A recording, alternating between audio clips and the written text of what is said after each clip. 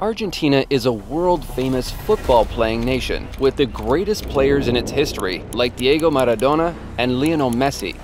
Sometimes, it may seem like football is the only reason for the citizens of this South American nation to be happy, as their economy has been in a huge crisis for several decades, making life harder in Argentina. Its annual inflation rate soared past 70% last July, the highest rate in 3 decades. Argentina is currently battling inflation dating back to the 1980s. People have gotten used to endless inflation because no regime which has ruled the country in the last few decades has had a proper plan to move the nation out of this ongoing economic crisis. But inflation rates skyrocketed suddenly as a result of the COVID-19 pandemic, coupled with Russia's war in Ukraine, shrinking global food supplies, and tighter energy markets.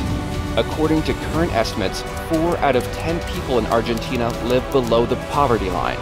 Their economy is highly dollarized, giving the Argentinian peso a very low value, resulting in high prices for everything. Prices are rapidly changing without any control, and it's difficult for people to guess the price of a common commodity like a bag of rice or newspaper within a space of 2 or 3 days due to the highly variable nature of the market. Now the Argentinian economic crisis is totally at a new level, with the series of geopolitical incidents that happened globally over the last 2 to 3 years. You already know the topic of today's video, and we're going to analyze case by case to understand what happened to this once wealthy nation that was richer than France and Germany at the turn of the last century.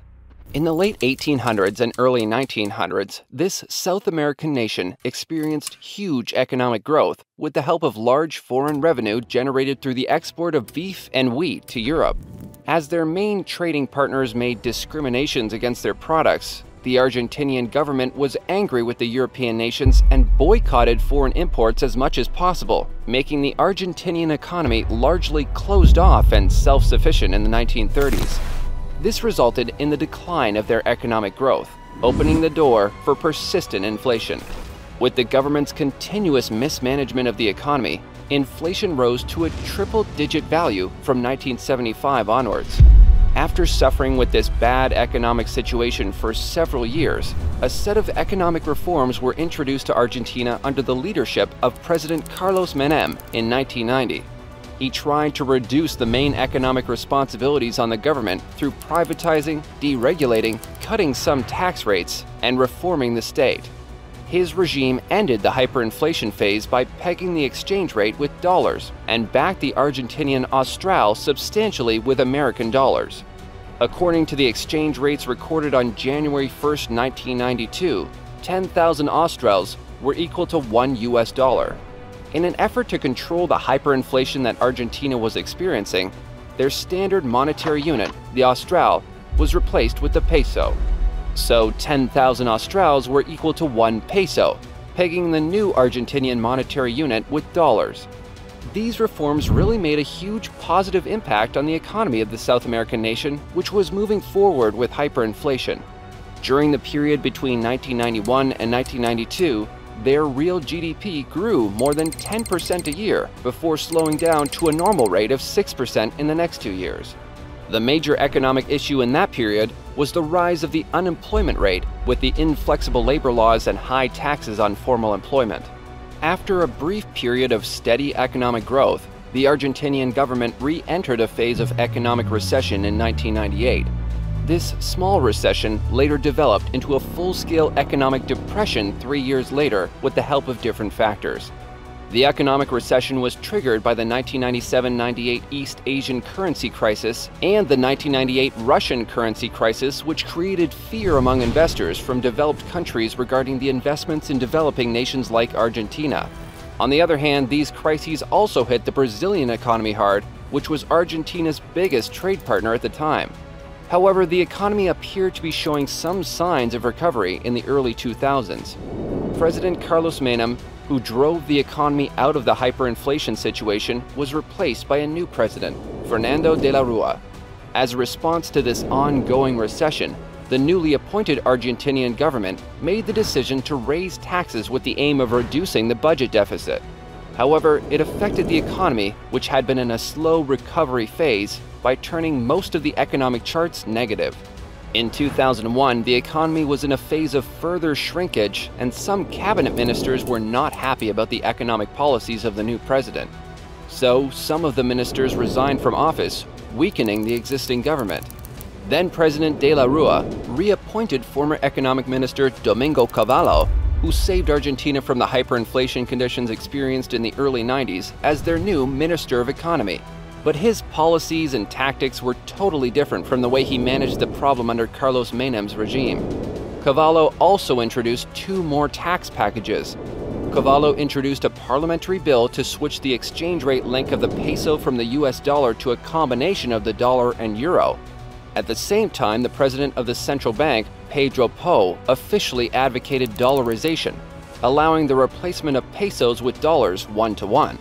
But Pou's policies were somewhat different from the policies followed by De La Rua and Cavallo, and as a result, Pou was fired from his job.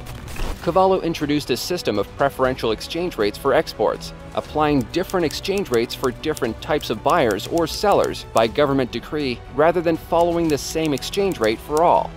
With their poor economic policies, Argentina entered into a debt trap by mid-2001, creating fear about official default as the total debt amount grew so fast that it exceeded the repayable capacity of the Argentine economy. Finally, Argentina was officially declared a partially defaulted nation in January 2002. Argentina went through political and social unrest alongside the economic collapse, and 5 presidents were appointed within a period of 2 weeks. Finally, Eduardo Duhalde was appointed president, and the economic recovery process proceeded under his leadership. Minister of Economy Roberto Lavagna did a great job stabilizing prices and exchange rates in that situation, saving Argentina from a hyperinflation situation. Nestor Kirchner was appointed as the president in 2003, and he developed soybean oil, and meal production, which boosted Argentina's export revenues. Many sectors of the economy were revolutionized, including services like the National Postal Service, the San Martin Railway Line, the water utilities serving the province of Buenos Aires, and Aerolíneas Argentinas. Kirchner's economic policies were much more successful, and he liquidated all the Argentine debt worth $9.8 billion to the IMF in a single payment with help from Venezuela. Nestor didn't run for re-election in 2007, and his wife, Fernández de Kirchner, was appointed as the president. She continued Nestor's economic policies, further improving export revenues and nationalizing many companies and institutions. Economic growth resumed under the 2 Kirchner regimes at a rate of around 6% till 2011.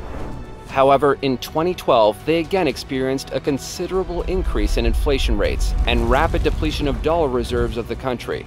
As a precautionary measure, the government limited access to dollars in June 2012, and for that reason, black market dollars appeared in the market with higher exchange rates. The economic crisis widened step by step, and inflation rates were recorded at 39.9%, one of the highest rates to date, pushing the South American nation into further trouble.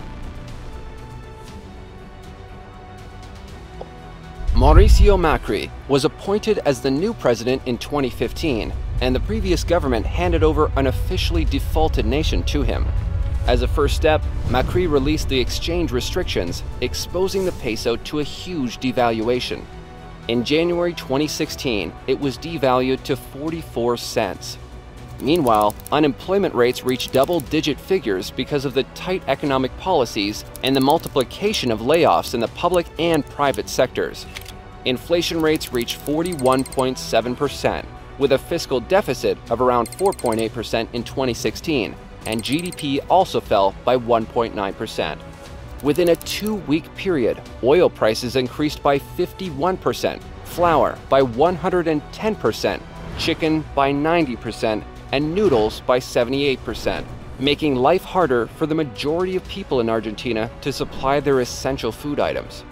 Macri was unable to fulfill any of the promises that he gave prior to the election, as he had no proper policy to move out of the problem.